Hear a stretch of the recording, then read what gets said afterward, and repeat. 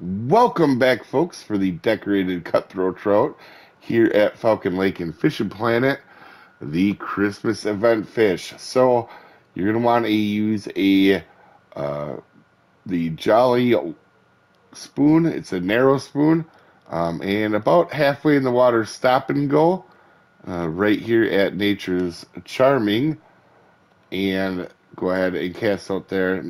Stop and go. Actually, you can go pretty near the surface or middle water works fine. And the marks are -45, -57. Hopefully this helps you out, folks. We'll see you next time. Have a good one.